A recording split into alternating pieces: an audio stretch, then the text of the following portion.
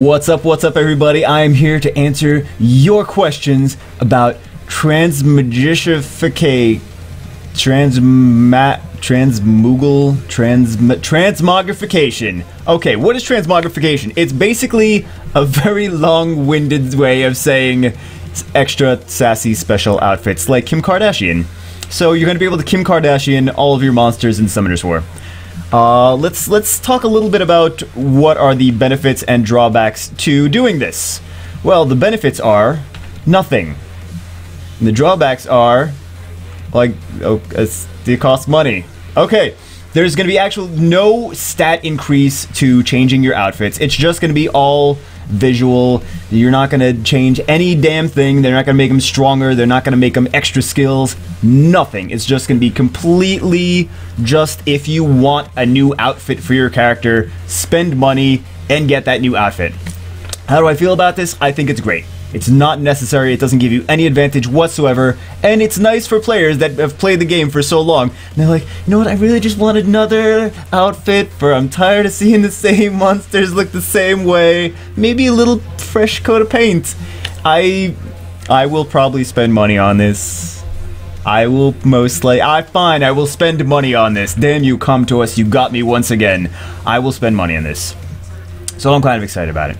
Another thing, in addition to, you're not just going to be able to get new outfits for them, but you're going to be able to roll them back to their previous unawakened styles. They're still going to have the same skills. There's a lot of people that are like, oh, I don't want to make him not as powerful. Like, no, they're still going to have the same skills. It's not going to make them any weaker. You're just going to be able to roll them back visually. And I know there's some people that like the... that have Trevor, and they're like, you know, I really like his old form better, like his unawakened form, because he looks a little bit more badass with the beret and everything. So you're going to be able to do that. There is a slight advantage, I think, and it seems like I'm alone in thinking this because no one else had a problem with it. Not a problem, but no one else really voiced their opinion on it.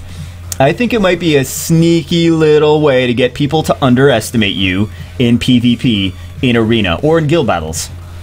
If you see monsters that look unawakened, you're gonna assume, I would assume, that they're gonna be an easy battle and an easy win, and I'm gonna underestimate what they're capable of. So you might be tricked into taking the wrong team. If I'm looking at unawakened monsters, that's just what I'm gonna think. I'm gonna think, man, maybe this person didn't have... If they're putting unawakened monsters in their defense, maybe they didn't have the time to grind for essences or get good runes. So I'm gonna, that's just my assumption on there. So making them look like they're unawakened, there could be an actual strategic advantage to that. When are these going to happen? Okay, these are not every monster. There's almost 1,000 monsters in the game at this point. There's like 900 and something at the time that I'm making this video. So, I believe there's 900. There's around 950, I think. So, they're gonna do them gradually, like probably every month, every couple weeks or every month, they're gonna roll out new outfits with each update. So you're not gonna, maybe you have Velajul and you're like, I want a new outfit for Velajul, and you have to wait like 4 months for them to do the update that has Velajul in it. But it's gonna be cool either way. It's gonna be cool to get them eventually, and it's nice that they're rolling them out every so often. I'll take it. I'll take it. I'm very excited. So we got to see some of these new outfits for these transmogrified monsters, these Kim Kardashian style monsters. Kim Kardashian style monsters, and I did take it into Photoshop just to lighten it up a little bit. I took the image from the live event. I lightened it up a little bit so you can see the outfits a little bit better. Hope you guys enjoy it. Here you go. So we can see on the left the new Asasis. She looks like a Greek goddess, very pretty. Oh, lovely. I'm not sure if I like the bangs, but that's just my personal preference. That's my personal preference, alright?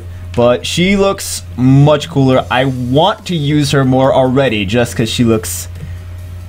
Girl looks hot. Damn, girl! Alright, and then we have the new Vertiheel, which... Badass. I want to use Vertiheel. I already use Vertiheel all the time, but I want to use him more now for some reason. Just straight out of Castlevania, man. Oh, so nice. And we have the new Shannon, which she looks like a little. She's got, if you there's an arrow. I put the arrow right in the way instead of. But she's got a drum. She's like a little drummer girl from a marching band, I guess, which is interesting. Then we have the new Tyran, which is like cyborg Tyran from Metal Gear. From like Metal Gear Rising or Vengeance, I guess. That looks pretty awesome. He really looks awesome. I would totally change my Tyran. And we have the new Rauk, the Fire Inugami, which also looks pretty badass.